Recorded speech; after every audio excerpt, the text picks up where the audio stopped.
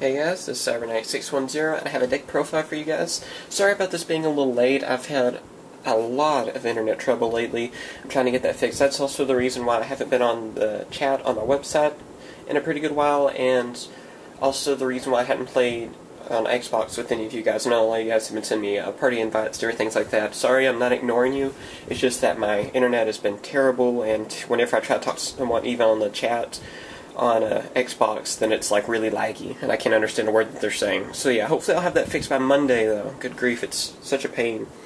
Anyway, though, here's a deck that I wanted to make a deck profile of. It's a lot of fun to use. It's not something you're going to see everywhere. I know people that are already seeing the title of this video are thinking this deck's going to suck, but it's actually a lot of fun. I would say probably around tier 2, and let's get started, and I'll explain it as we go.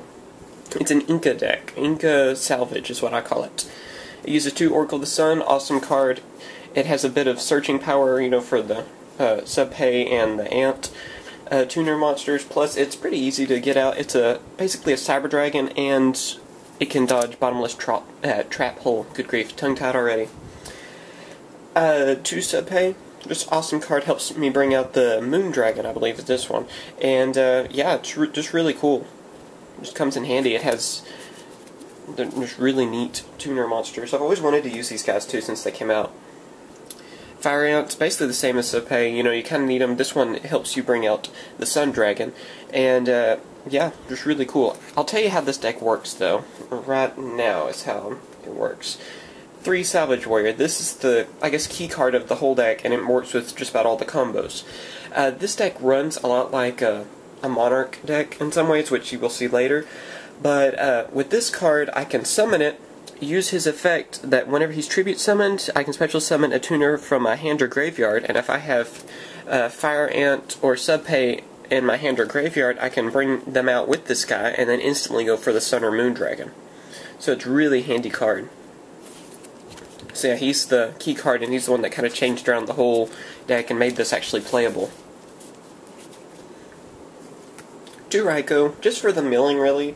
And because this deck, it is good to get some cards to the graveyard, just like what I explained with Salvage, where he can bring them back from the grave. So yeah, if I can get Subpay Fire Ant to the graveyard, sometimes that can really help. And plus, he destroys a card. I mean, Raikou's pretty good in almost any deck. Level Eater is just kind of like with the Monarch thing, you know, this kind of helps, and for tribute and different stuff like that, really. 2 Caius. Like I said, this does run like a Monarch deck, so it's good to have a few Monarchs with you. So, I mean, how do you explain that? I mean, you know, he's pretty self-explanatory. 2 Fishborg, awesome card, you know, and it runs just like in any other Monarch deck, you know, it's just really cool. 2 Treeborn, I had to double check, I believe these are at 2 now. I always forget on Treeborn for some reason. It seems like he's always moved on the ban list. So yeah, really awesome card, like I said. It goes with the Monarch theme. I mean, if you don't know what Treeborn does, you know, for Monarchs, it just helps him. He comes out basically every turn, you can have something to sacrifice. So it really helps the Salvage Warrior as well. I'm also using 3 Dupe Frog. They come in handy. I'm using the Frog Engine. Kind of using the Frog Engine. So yeah, those come in handy.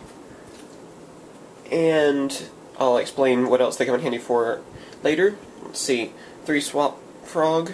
Same with them. You know, there's a bit of a draw engine using water cards too, so the frogs actually come in handy with that. And 2 Junk Synchron. There's, you know, some lower level monsters like the frogs and stuff, and you can usually go for a level 5 really easy, especially when they're milled to the graveyard by Raikou. So yeah, those are the monsters. Now for the spells. 2 Moray of Greed. It's an awesome card. You just have to get rid of 2 water monsters in your hand. You get to draw 3 cards. It's basically, you know, it's better than any kind of Pot of Greed or anything in this deck. It's really easy to use, like I said, with all the water monsters, the frogs, and everything. I mean, it's my main draw engine, and it works great.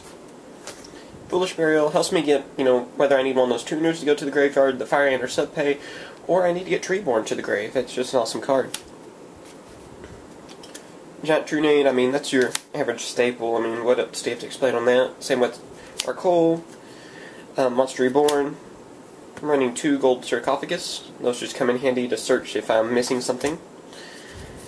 1 for 1 comes in handy, of course, to search out cards that I might need. Also, Subpay is a level 1, so that comes in handy as well to get him. and 2 Mystical Space Typhoons. Those are just your standard staple cards. And I don't have many traps in this deck, which is kind of awesome. Torrential Tribute, Premier Force, and Solemn Judgment. It's just a 3-out run. And there's not really, what I've noticed, not a big need for traps anyway in this deck. It runs pretty fast. This can synchro summon really fast to this deck.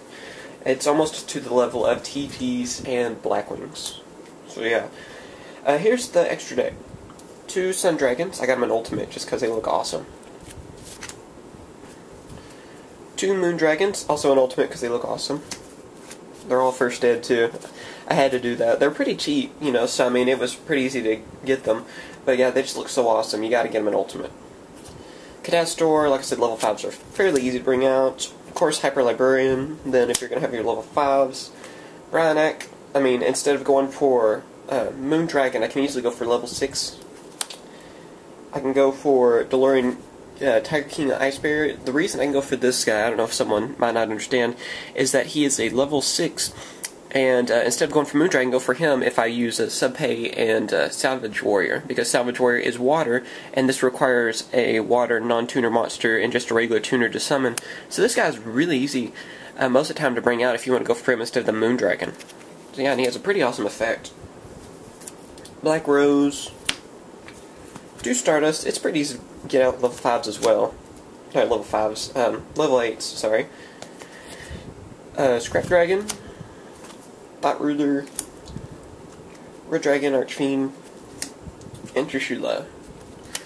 Basically your standard cards. But yeah, this deck's a lot of fun to use. And if you happen to have these cards, which this deck's, I think, pretty cheap. I think I made it for... I had most of the cards already because I have like stacks of commons. I think I made this deck for around 20 bucks or so. I mean, of course not including my extra deck. I use the same extra deck for everything. Well, except for the Moon and Sun Dragons. You know, I did buy those.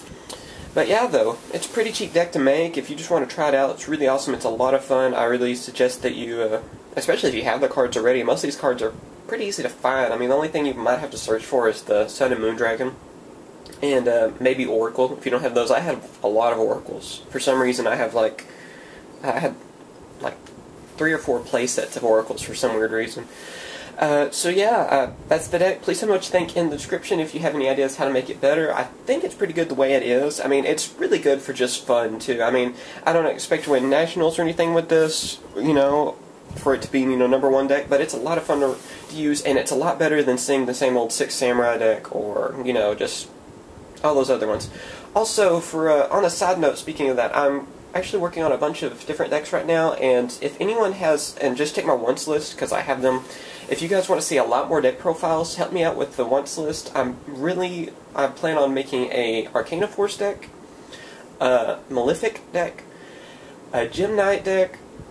I think those are the main ones I need, because I'm also working on some other ones which I think are ready, just about ready actually. So yeah, I plan to have a bunch of deck profiles very soon, and if you guys can help me get the cards off my wants, I think they're on the priority wants and main wants on there, just help me out with that and you'll get deck profiles a lot sooner. So yeah, thanks for watching, hopefully the ban list didn't kill this deck, and please subscribe. Bye guys. Hey guys, hopefully you enjoyed my latest video. For more great videos over Yu-Gi-Oh, be sure to subscribe to my channel. Also, be sure to check out the description to see my Facebook account, and also see my website, cybers.com, for the latest Yu-Gi-Oh news. Thanks for watching. Bye guys.